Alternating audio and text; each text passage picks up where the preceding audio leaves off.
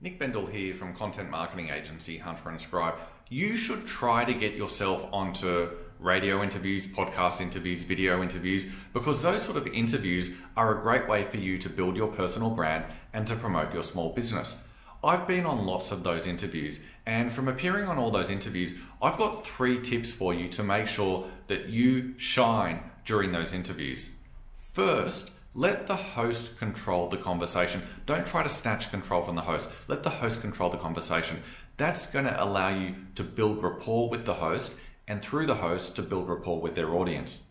Second, when the host asks you questions, make your answers clear and concise. That's going to make you sound intelligent. And third, don't try to sell to the audience. Don't tell them how amazing your business is and how amazing your products and services are. Educate your audience. If you follow those 3 tips, your interviews are going to go really well.